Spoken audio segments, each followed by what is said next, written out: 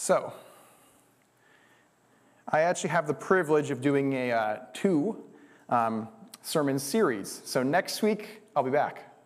As long as maybe if I fail, Pastor Mark will take me aside and be like, maybe we'll call that off. But don't think that's going to happen. But it's going to be really fun. The series that we're going to be doing is called Walking with God When Others Don't. And tonight's sermon will be titled To Do Justice. The series is going to be out of Micah 6:8 and then Hosea 12:6. So I'm just going to read both those passages just as the core passages for this series. So Micah 6:8 says, "He has told you, O man, what is good, and what does the Lord require of you, but to do justice, to love kindness, and to walk humbly with your God." And Hosea 12:6 says, "Therefore, return to your God, observe kindness and justice, and wait for your God continually."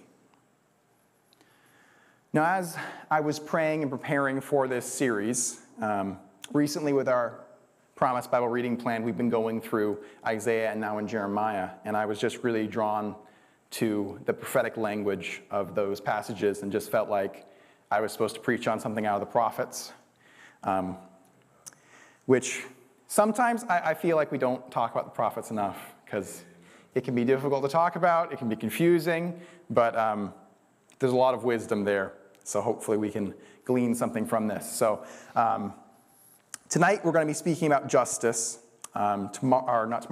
Next week we will be speaking about kindness.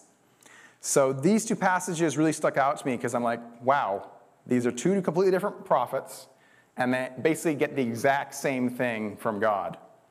The elements of return to your God, and then to do justice, and to observe kindness. And then where they deviate more is in the last line there, where one says to walk humbly with your God, and the other says to wait on your God continually. So this week we're going to be looking at how we do justice in the context of walking with God.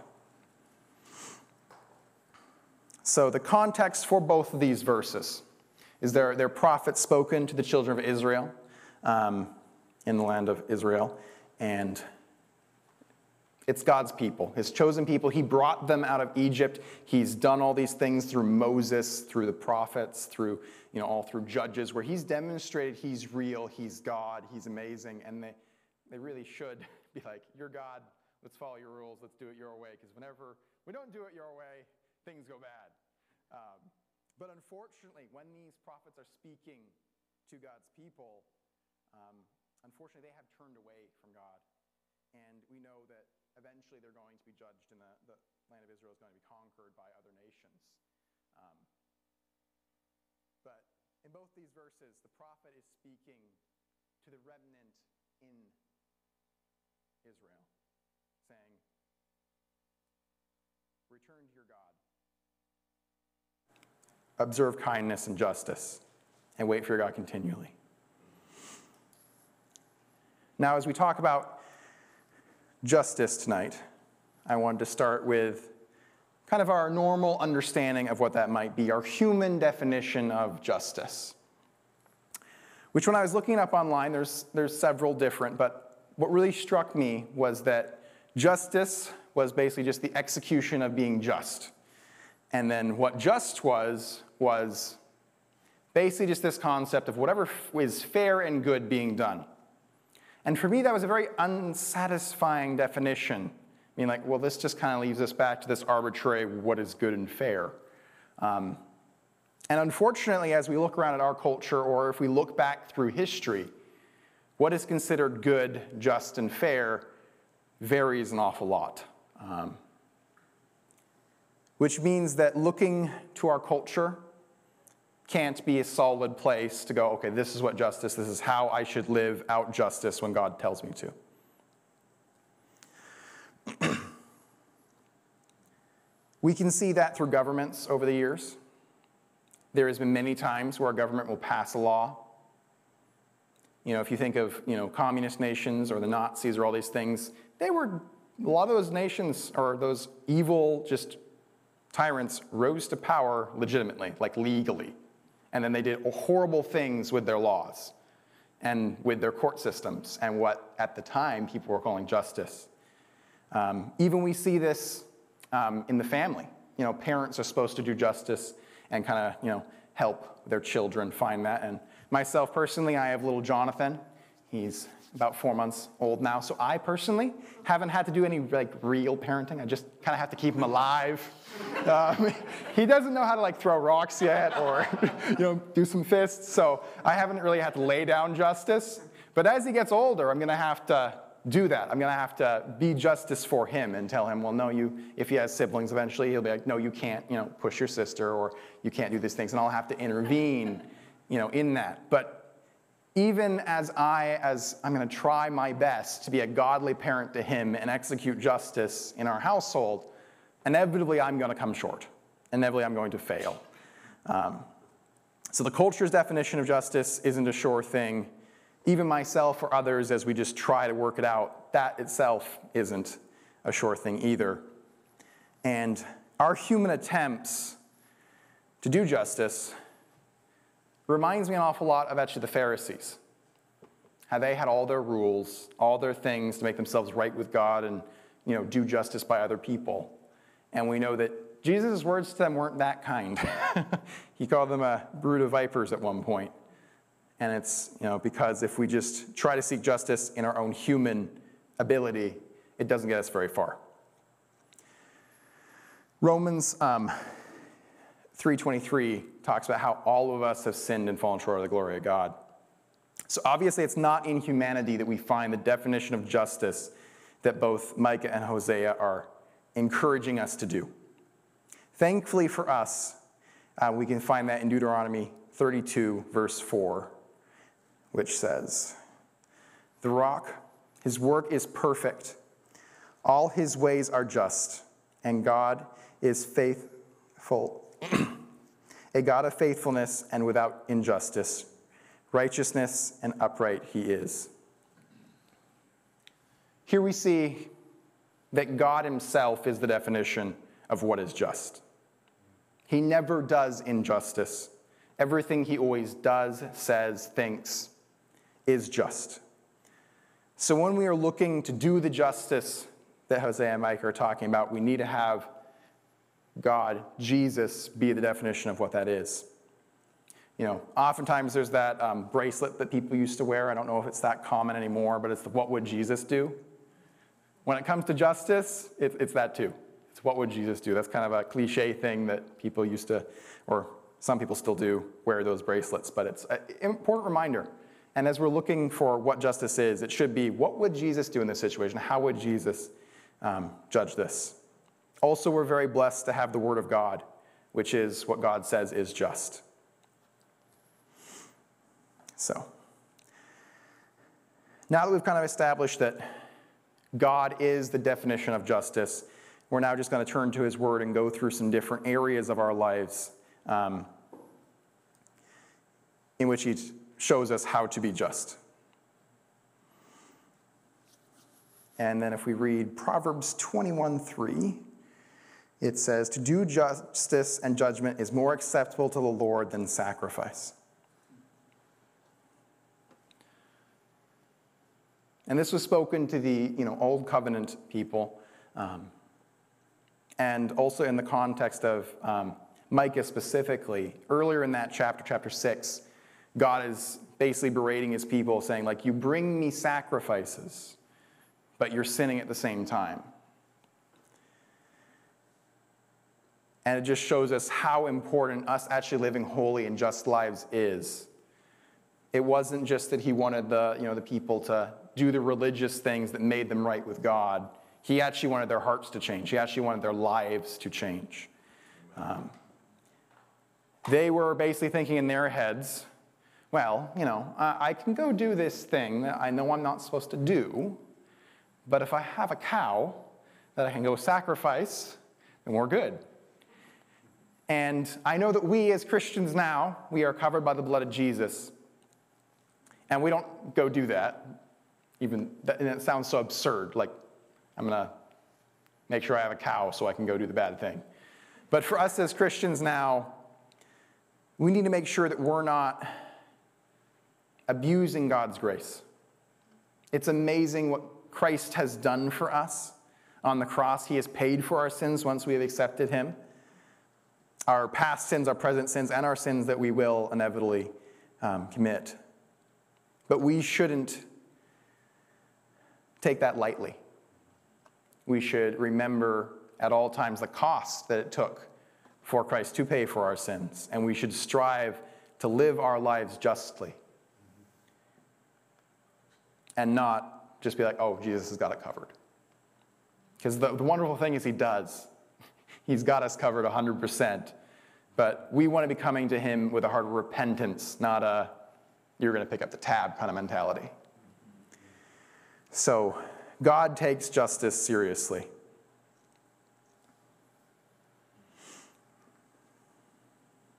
And we see throughout Scripture that we are supposed to do justice in our speech.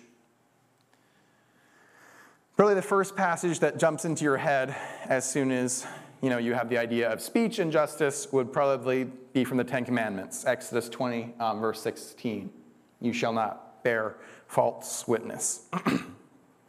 And for a lot of us, like when I think of this verse, I'm like, yeah, if I was dragged in front of a court for something and had to testify, it would be quite easy for me to be like, okay, yeah, I'm going to tell the truth. Like, I am on the spot here. I am going to tell the truth. I'm not going to bear false witness. Like, it would be very easy to do that. But then I was thinking about all the other times in my life. Maybe you're at work and either you or your coworker messed something up and the boss is ticked off. And then they're prowling around trying to figure out what happened, who's to blame, who's going to take the fall. And in those sort of situations, there isn't a crowd watching or a jury watching. Are we tempted to twist the truth? Kind of be like, oh, no one was really at fault. It was just this random thing that happened. And sometimes it might not be for ourselves. It might be trying to cover for someone else, like our buddy at work, that we're going to, twist how things happen to try to bail them out of being in trouble because they messed up. But we, as Christians, need to make sure that we are being just in our speech, that we are telling the truth, that we're not bearing false witness, regardless of the consequences.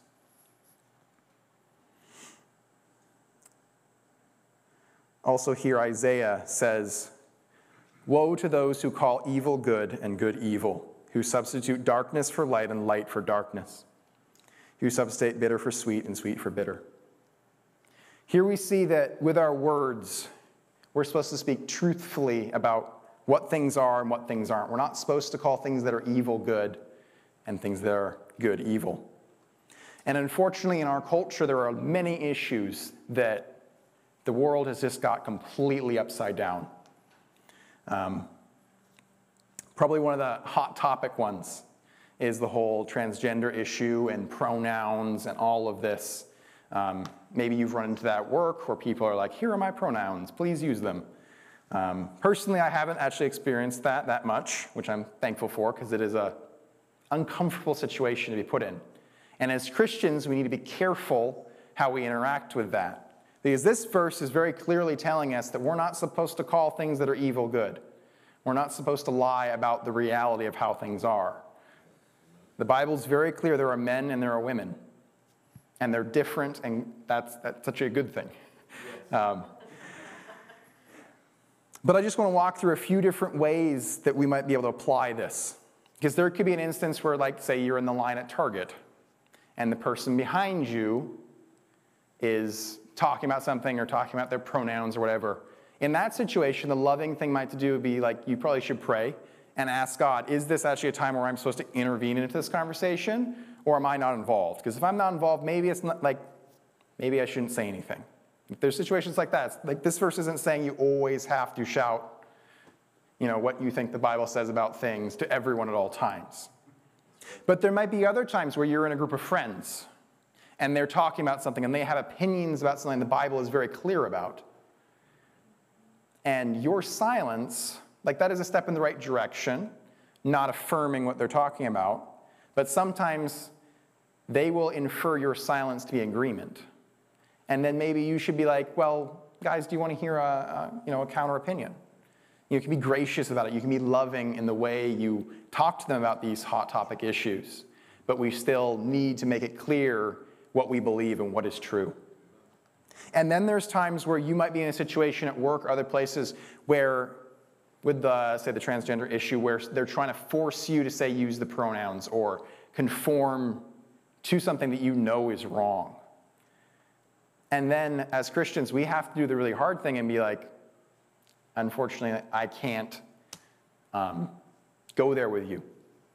Maybe I'll just, like my advice is just use their name instead of, avoid it if you can, just not to cause them hurt. But at the same time, if they're really coming down on you, you have to be honest and truthful that you're going to do what is true and what is right, not what culture is going to say and dictate.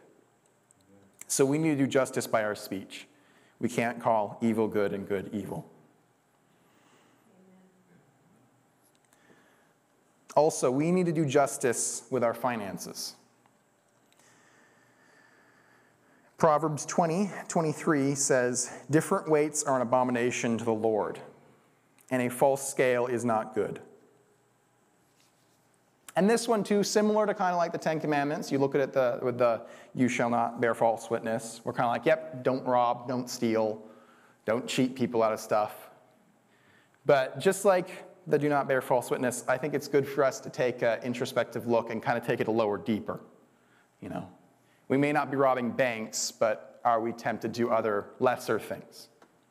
One thing that was a temptation in my life within the last year is about a year and a half ago I got a car, and it wasn't the greatest decision. It has lots of problems. I will not let my wife drive it, actually, because I'm like... A few months ago, we were doing birthday bags, and Pastor Mark was in the car with me, and he was like, "Your car's making noises." And there was some thumping from the corner. So at one point, I was kind of like, this car has problems. I really wish I hadn't purchased it. Maybe I should try to sell it. But then I was thinking, in my head was kind of these ideas, well, it's got a lot of things wrong with it. I'm not going to be able to get very much money for it. And then this little thought pops in my brain, well, what if you just don't tell them that there's things wrong with it? Or not, maybe it's in there, but I'm not upfront with it. If they drive it and they hear the noises, I'm not going to deny it, but maybe I'm just not publicizing all the things that I found out that are wrong with it that I didn't see on my first test drive, but now I've found out over the, months. And then I was really convicted after I had that thought being like, that's not honest. That'd be me, I'm frustrated that I got ripped off, and now my thought is to try to rip off someone else. Which, by the grace of God, I have not sold this car, and I have not ripped anyone off. You can pray for my safety on the roads. You can also pray that I'm not tempted to sell it in a dishonest way. But I'm sure all of us have moments like that, where there's just a thought of, maybe I could get ahead this way. Maybe my finances would be a little better if I bend this rule. I do something slightly dishonest, not a big thing, but just something. Like not telling someone there's a noise that happens when you decelerate from a certain speed at certain angles. But anyway, it's something that I think we need to think about and take seriously. Because oftentimes we can kind of just put ourselves, or at least I will, when I put myself in a box where I'm like, I'm good in this area. I don't steal. I'm good that way. And you kind of just gloss over verses and God's encouragement to do that. And it's good to take a deeper look and be like, what are actually the motivations in my heart? Are there times where I'm tempted to do that? Also, we see that we are to do justice in our actions. 1 Peter 1:16 says, "Because it is written, you shall be holy, for I am holy." And this is just a reminder that when it comes to doing justice, you would say vertically between the two of other people, myself and others, and in relationships, that is very important. But when King David sinned with Bathsheba and got her husband killed and then gets confronted on it, when he comes to repentance, it's not, oh, I've sinned against these people, God forgive me. It's, Lord, I have sinned against you, and then also these people. And we remember that when it comes to justice, it's not just in our relationships. It's not just external, but it's between us and God. us doing justice is us trying our best not to sin. And that is very difficult and very hard, and I'm very thankful for what Jesus did on the cross, because obviously all of us aren't able to actually live justly. But we just need to be very intentional about striving to live justly, because as I talked about earlier, we don't want to just accept his grace and keep on living and not change who we are or how we live. Also, by our actions, we need to be defending those who are weak. We need to be standing up for what is justice when it comes to our relationships. Jeremiah 22, verse 3 says this: "Thus says the Lord, do justice and righteousness. Deliver the one who has been robbed from the power of his oppressor. And also do not mistreat or do violence to the stranger, the orphan, or the widow. And do not shed innocent blood in this place." And here is a whole list of things that were very applicable to the Israelites at this time, of things that they needed to basically be on watch for to make sure justice was done. Thankfully, the being robbed and the shedding blood one isn't something that I don't, like, hopefully none of us have actually directly encountered that, and it's quite rare in our society, thankfully. But for us, it might not actually be going and delivering the person that's being robbed from whatever's going on. For us, helping justice be done might be, being willing to write the police report or call when something's happening and step in. Or it might be looking out for a widow, or in our society, a single parent, or a child in foster care, advocating for them, stepping in the gap and being like, okay, I'm going to take you by the hand and actually help you make sure that you're not forgotten by society and that justice is done on your behalf. Making sure that we are speaking for those who can't speak and seeing justice done. Also, we see in the scriptures that justice is to be done through government and through the authorities that God puts in place. Romans 13:4, this is Paul talking about government and the role of that, and the ministers that God appoints in places of authority. And it says, "For it is a minister of God for you for good. But if you do evil, be afraid, for it does not bear the sword for nothing. For it is a minister of God, an avenger who brings wrath on the one who practices evil." And here we see that God does appoint governments and law enforcement and all these things to carry out justice. Now, there are times, like as we were looking at the children of Israel, where their court system wasn't doing so well. They weren't carrying out justice in their courts. But what's interesting is God actually raises up another nation to then come conquer them and do justice. So we should be looking for the government to carry out justice, and we need to recognize that may not be all of us, like trying to get involved in politics or these things, but there are people, Christians, there are good, godly men and women that God will call into government, will call into law enforcement to see justice done, to be ministers of God in that role, and we should be in favor of that. But the biggest thing we should do, in my opinion, and I was really just convicted about this when studying for this message, is actually out of 1 Timothy 2, when it comes in regard to seeing justice done in government. And this is the first 3 verses of 1 Timothy 2, where it says, "First of all, then, I urge that entreaties and prayers, petitions and thanksgivings be made on behalf of all men, for kings and for all those who are in authority, so that we may lead a tranquil and quiet life in all godliness and dignity. This is good and acceptable in the sight of God our Savior." And as I said, some people are called into the fray of seeing justice done through government.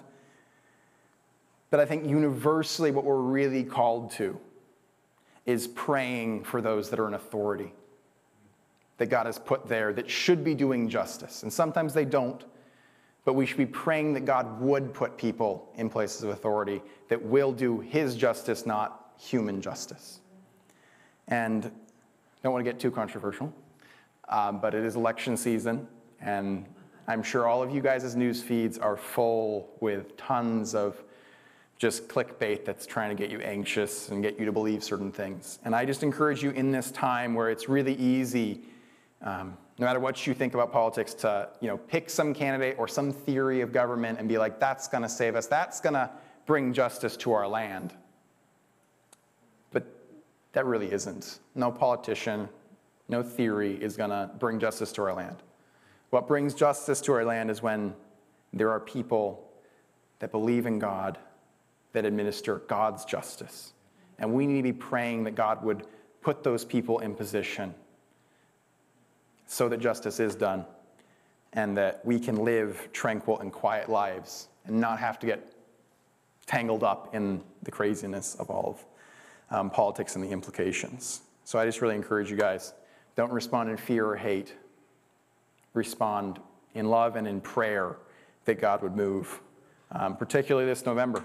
As the election approaches, just pray that God would move and appoint people that would carry out his justice and not man's justice. And then last here, this one isn't something that we are to do, but it's something that justice is not, and that is vengeance is not justice. The verse that probably pops to mind for some of you is Romans 12:19, which says, "Never take your own revenge, beloved, but leave room for the wrath of God, for it is written, 'Vengeance is mine, I will repay,' says the Lord." And that's quoting Deuteronomy 32:35, which says, "Vengeance is mine, and retribution. In due time their foot will slip, for the day of their calamity is near, and the impending things are hastening upon them." And here we see in these two verses that there are many times where we are going to see injustice in just broadly in life, and we're not going to see the justice we want. And it isn't really on us necessarily to fix that. Paul is saying here, don't take revenge. And I think Deuteronomy clarifies that when it says, "In due time their foot will slip, for the day of their calamity is near." We can take comfort that God is going to make everything just in the end, that no evil, no injustice is going to be left unjudged. But we live in this time now where God is suspending his immediate judgment of evil, because I know for me, myself personally, there were times where I was doing evil and I wasn't under Christ yet. And I'm personally really glad that God didn't serve justice to me before I got to the point of knowing Christ. And we, as we're looking at the world, and sometimes you'll see something that happens and you're like, "God, why in the world would you let that happen?" But we need to remember that it's his mercy and it's his grace that he lets justice tarry so that people would be saved, so that people could come to him. So, and in that gap between when the evil is done and God's going to bring the justice, we ourselves need to not be tempted to try to play God and jump in there and do the vengeance. Now, in closing for tonight, just want to go back over some of our main points here. We saw here tonight that we are to do justice in our own lives and to seek that because it's something that God really cares about. That it's not something, and this is just another note here on doing justice, is that we are not supposed to do justice in our own might and our own power. I just gave this whole list of ways, in our speech, in our finances, in our actions. But if we set out just to try to do that in our own strength, we're going to end up basically just creating another system of justice that's human. We need to abide in Christ, and that's why in both Micah and Hosea, it ends with, "and walk humbly with our God," or in Hosea it says, "and wait for your God continually." We need to pair our striving to do God's justice in our own lives with abiding in him, letting him work through us. Because number one, we don't have the ability to be just, so we need his grace to sustain us, but we also don't know the perfect way to take his perfect word in his Bible and apply that justice. We need him to be working in us. You know, you don't know if you're going to be in the grocery line. Is that the situation where you really shouldn't say anything? Or maybe you actually do need to say something and speak up the truth. And we need the Holy Spirit. We need to be abiding in him, walking in him, so that we know how to apply the justice that he tells us to in our own lives and how we live and how we act. Because we don't want to become people who are so stuck on the letter of the law, or what we think, honestly, is the letter of the law, that we end up going too far or missing other parts of what God would have us do because we're just so fixated on trying to do a set of rules. So I want to encourage you to, this whole sermon has been about striving to be just in all these different areas, but we need to marry that with abiding in Christ and letting him work through us and having the Holy Spirit work through us as we do that. So I just want to encourage all you guys to seek to do justice in your life. Seek to do that in your actions, in your thoughts, in your work, in your job, in your financial transactions. I really encourage all of you guys to seek to tell the truth even when it's uncomfortable, even when there's social consequences for telling the truth. I really encourage all of you guys to just become aware in your lives when there's people who might be, widows, orphans, people who are vulnerable that are around you that maybe you could stick up for, maybe you could advocate for. It may not be the old, how the Bible talks about it, specifically widows and orphans. It might be, as I said earlier, foster care or single parents with children that just aren't really being taken care of. Just encourage you guys to think about that, to think about and be open to the Holy Spirit's moving for you to step in and step into those situations and bring some of God's justice into those situations. I also really just want to encourage you guys again, just with everything going on in the nation, just to pray.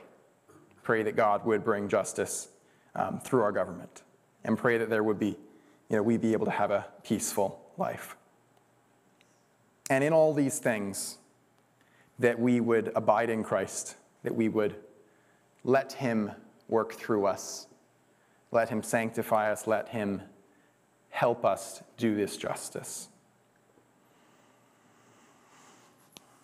Father, I thank you for this night. I thank you just for this opportunity to speak before your people. God, I ask that everything I said tonight, that if it's of you, that it would just land in their hearts, and that they would just be able to take something away that would make them more like you, make them a more effective witness, make them just be able to be more just like you. And God, if there are things that I said that were just from me, I ask those things would just fade away, and then I would remember them. I ask that you would just bless this time, bless the food later, and just bless our time of fellowship. Amen. Thank you guys all for coming out tonight. We're going to have